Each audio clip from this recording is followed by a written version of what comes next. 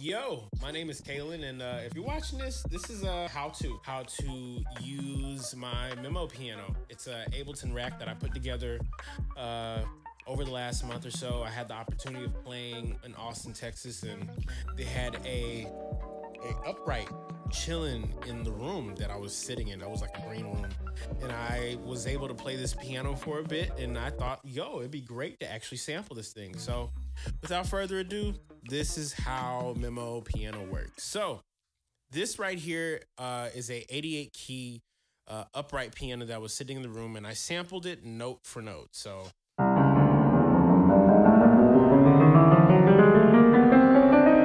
and it's actually sensitive too. Essentially, what you have along with this thing is a simple ADSR, which is attack, decay, sustain, release. Attack, which is the parameter that controls how fast the note hits. So this versus something that swells in the decay post attack. Like the initial hit that decays right after it, it goes straight to the sustain. And the sustain is the amount of volume that kind of, sustains itself. And then release, about the amount of time that it takes for the note to fade away. So after release, you have a couple extra knobs that kind of customize the tone or the sound within the actual piano itself.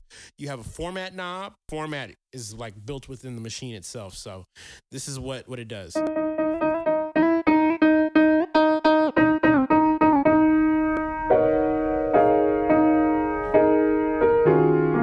Yep, and then as well, you have spread. It takes that stereo width and kind of emulates it. And if you want to really crank it, it makes that thing really like honky tonk,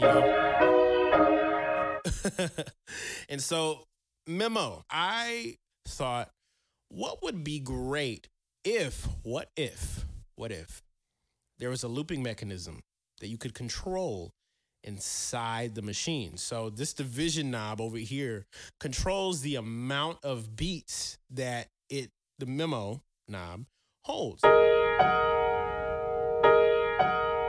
It loops it. Now watch this. Watch the division.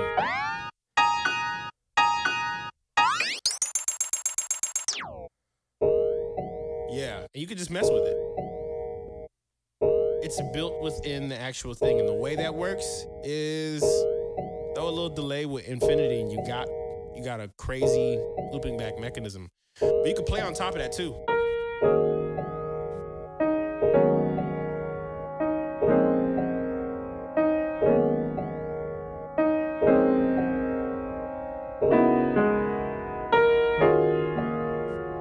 Just like that. And what's crazy is this as well.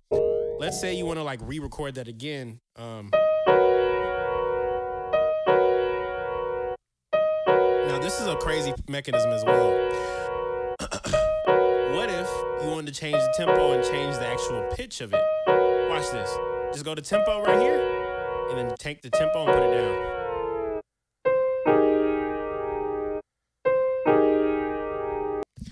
I hope that explains it, and yeah, there's thousands of different combinations you can make just with that alone.